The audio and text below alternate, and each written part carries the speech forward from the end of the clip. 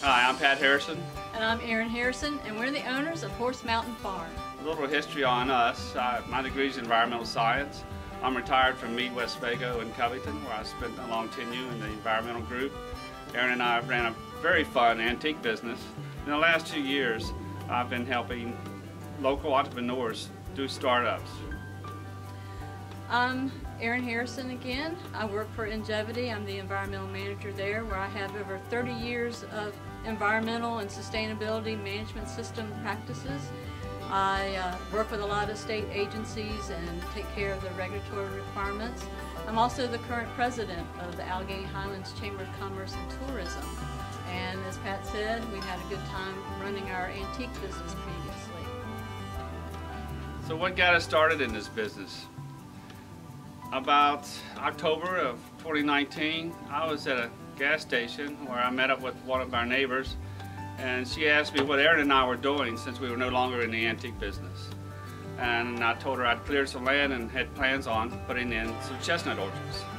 And she told me, she said, well, my husband has been studying blight-resistant chestnuts. You might want to speak with him. He's grown some trees. He can give you some advice.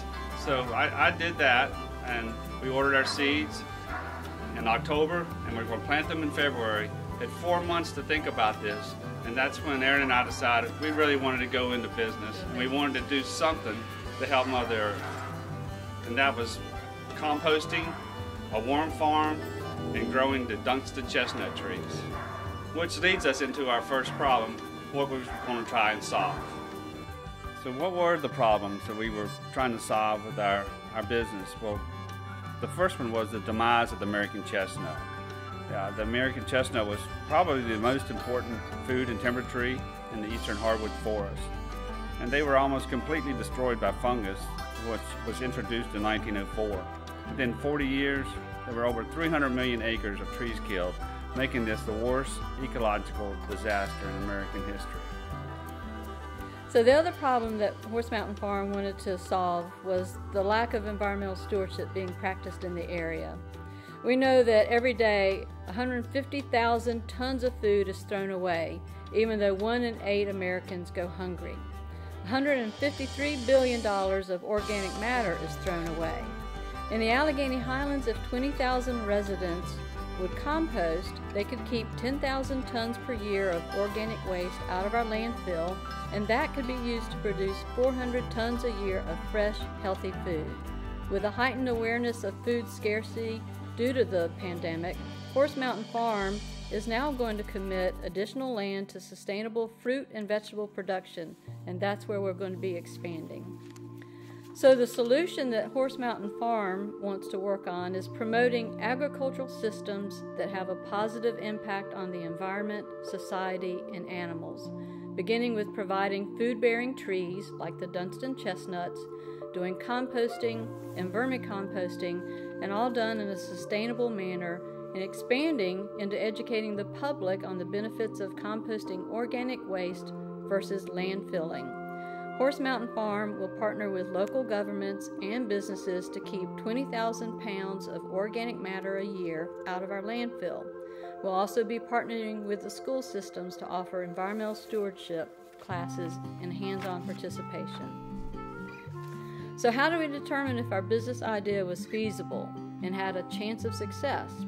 We did a lot of reading, did a lot of research to validate this particular market. And what we found out was that agriculture is Virginia's largest private industry, with greenhouses and nurseries in particular being the 3rd largest type.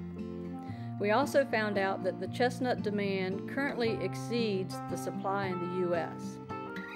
Factor in the green movement and fears arising from the pandemic, agricultural businesses and homesteading done in a sustainable manner, as well as agritourism, are on the rise.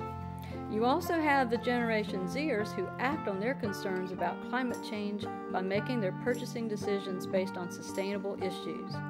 Horse Mountain Farm will bridge the gap between consumers' attitudes and concerns and their actual buying habits by encouraging planting trees, which is one of the most beneficial things to do for the environment, using our own compost instead of fertilizer to enrich the soil, keeping organic matter out of the landfills, not using toxic pesticides, and educating the public on ways to protect the environment.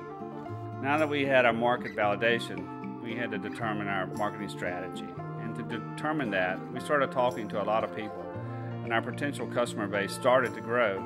With COVID-19, it's almost fortunate that the trees will not be ready for market this year, since our business model is based on direct sales at various venues similar to what we used in our antique business. We're using existing relationships and connections plus word-of-mouth referrals. Our target markets are landowners, the National Wild Turkey Federation habitat improvements, the homeowners, hunt clubs, orchards, and Generation Zers. We're going to set up at home and garden shows, farmers markets, sportsman shows, outdoor festivals, plus direct sales from our hoop house. We will be advertising through Facebook, Google profile, Horse Mountain Farm website, and Virginia Grown website. And we hope to keep us a positive customer relationship with all of our customers. Our goals, first and foremost, was to produce quality trees in a sustainable manner, and composting and vermicomposting. We're also going to use integrated pest management, and that will eliminate the need for toxic chemicals and pesticides. So an example would be using something like praying mantis, the good bugs, to eat the bad bugs. We also want to ensure that we have our repeat customers, so we'll be maintaining a customer database and offering incentives to our customers to get their trust and make sure that they know that they can count on us for quality products. And one of the most important goals to me was to educate the public about going green. And fortunately, that's coming into fruition. We are going to be working with the Covington City school systems, going into the elementary schools and teaching composting and how to start a worm farm. It's going to be hands-on for the children, and we're looking forward to having that opportunity. Who's our competition? Well, locally, it's really not a lot. We have the Walmart and Tractor Supply, and online, it's Chestnut Hill and Woody's Garden Goods. Walmart this year is supposed to have a few Dunstan chestnut trees from Chestnut Hill in 2020. Tractor Supply only sells American chestnut saplings. None of these competitors are known for their sustainability, and neither local retailer offers detailed planting instructions. And the Tractor Supply, they do not sell the blight-resistant Dunstan trees. What are our needs? Well, we need a hoop house. We already have 300 trees we need to put in there. We need fencing for outdoor nursery location. We need advertisement, a domain, a website, nursery supplies, and a log cabin retail site. So all of those are covered in our startup costs, which are going to come in a little bit over $18,000 this year. And of course, as Pat mentioned, we're not going to have any sales this year. We're going to have sales starting in year 2, and then our break-even point will be midway through year 3. We'll be doing cash accounting, and we'll be paid for our sales at the time of the sale, and of course we'll pay for all of our supplies at the time of procurement. We're also fortunate that our fixed annual costs as well as our variable annual costs are going to be very low compared to the startup cost. Typically both of those will fall under $1,000 per year. In closing today, we're standing where our 48-foot hoop house will be within the next 2 weeks. We'd like to take this opportunity to thank the Gauntlet Business Program, our sponsors, our mentors, our judges, and our competitors who are now our friends. We'd like to thank the Advancement Foundation for this opportunity to turn a dream into a reality. You can't always put passion on paper. We hope that you enjoyed our business plan. We hope that you've heard the passion in our voices today.